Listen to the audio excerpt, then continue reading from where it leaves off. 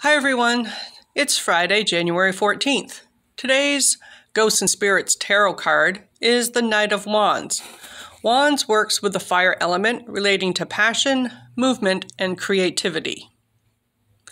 Haiku was a Hawaiian hero demigod who traveled to the land of the dead to bring back his wife Kauela. Haiku canoed to the edge of the sea, where he was lowered into an abyss on a vine rope.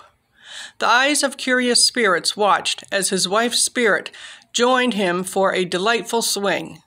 When Haiku signaled his friends to pull the vine rope back up, his wife attempted to escape by transforming into a butterfly, but Haiku quickly captured her and carried her to the surface. When the butterfly reunited with the corpse, spirit and body merged, and Kauela returned to consciousness. The edge of the ocean surface represents restrictive thinking. The lowering into the abyss parallels creative thought processes that are exploring deeper waters of the unconscious. So this card means that we need to be prepared for some adventure ahead. You may receive news of an upcoming trip, a change of venue, or an opportunity to exercise your creative potential in unexpected ways.